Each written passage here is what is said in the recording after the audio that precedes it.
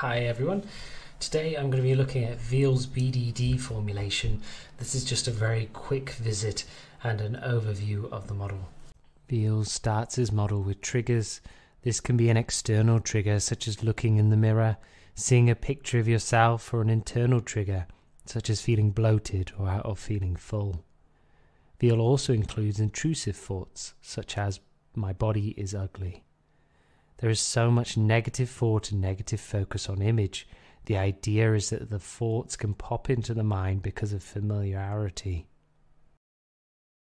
Next, the idea is that this brings up an image for the person, a distorted view of the body from an observer's perspective. This image usually comes from either bullying in teenage years or childhood trauma. Unfortunately, this distorted image is used to evaluate the self as worthless, ugly, or disfigured, which in turn makes the image even more unbearable. This image is highly linked with emotions of shame, disgust, and anxiety. This in turn makes the image even more intrusive, and there you have a deepening connection between the two. And last on the list are behaviors such as avoidance and safety-seeking behaviors. Some examples of these behaviors are things like examining parts of the body, camouflaging the body, or keeping their head down and avoiding contact.